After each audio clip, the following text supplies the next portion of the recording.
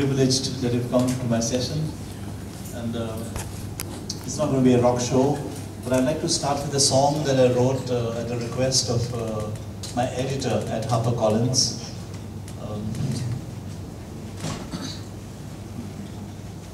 Udayan Mitra, who asked me when I was finishing the book, he asked me to write a song about writing the book.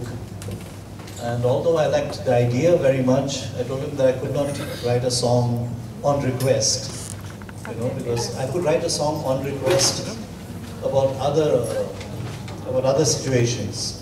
If it's a film song where the hero and the heroine are doing something in particular, or something like that, but a song which is supposed to reflect my own feelings, I could not do it at somebody else's request.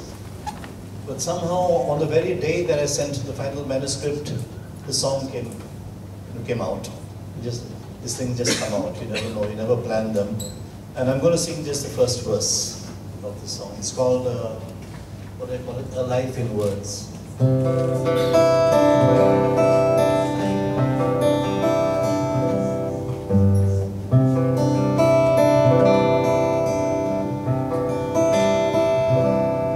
I tried to fit my life into 100,000 words, but even 100 zillion wouldn't have been enough.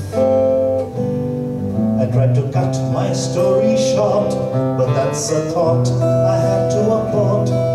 Oh, I didn't really want to bluff, and I couldn't write off the cuff. Words are little birds, you never know where they'll fly, and what memories they'll pick up along the way. They never follow terms, they're prone to dig up worms, or to sing a song and brighten up your day.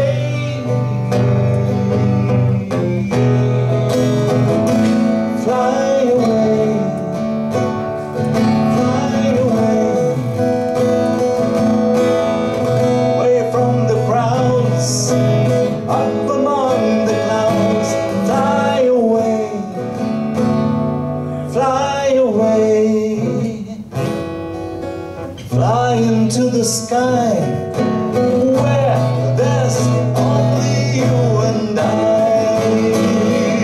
Fly away,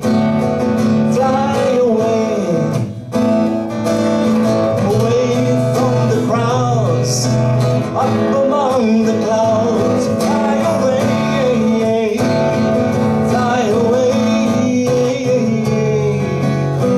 fly into the sky.